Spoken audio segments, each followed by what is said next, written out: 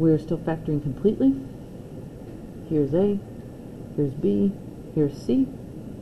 2 times 15 is 30. 1 times 30. 2 times 15. 3 times 10. And 5 times 6. Will any of those combine, either add or subtract, to be 1? And that's going to be our 5 and 6 here. We can do 5 minus 6, which equals negative 1, or 6 minus 5, which equals positive 1. We need negative 1. So we're going to use the first one. So we've got 2x to the 4th, and I actually am going to switch these around. I know I don't do that very often, but 5 goes with 15, maybe a little bit better than 6 does. So I'm going to do minus 6x squared plus 5x squared minus 15. You do not have to do that. You could put the plus 5x squared here, the minus 6x squared there. We will end up in the same place. Biggest number that divides into 2 and 6 is 2. Between x to the 4th and x squared, it's the lowest exponent.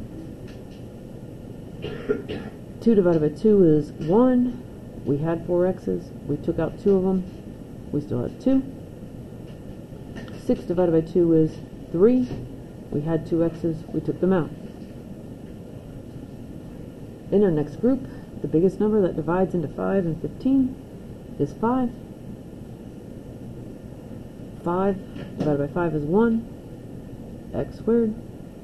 15 divided by 5 is 3. And we end up with x squared minus 3. And then 2x squared plus 5. Problem number 6. 3 times 10 is 30. This is A, this is B, this is C. So we did 3 times 10. We just wrote down those factors on the last problem. 1 times 30, 2 times 15, 3 times 10, 5 times 6. This time we need 13. And that's going to require us to pick one of these. And we can get 2 minus 15 is going to give us negative 13. Or negative 3 minus 10 is going to give us negative 13. And we actually need the first choice because our last sign is a negative. So when we multiply positive 2 times negative 15, we would get a negative value. Whereas if we took negative 3 times negative 10, we would get a positive value. And our last sign here is negative. So the first one here, 3x to the 4th minus 10, and then it's going to be plus 2x squared minus 15x squared.